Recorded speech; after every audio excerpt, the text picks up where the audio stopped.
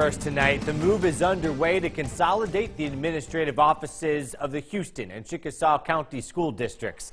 There's a bill that's filed in the state Senate today. It would mean there would be only one school board and one central office. It's for what's now both Houston and Chickasaw County. There would be a consolidated district with a new superintendent in place by 2019. The proposed bill does not require the closing of any schools. It does give the new board and superintendent the power to decide how many teachers, staff, and central office workers would be needed. The bill does not mention Okolona schools.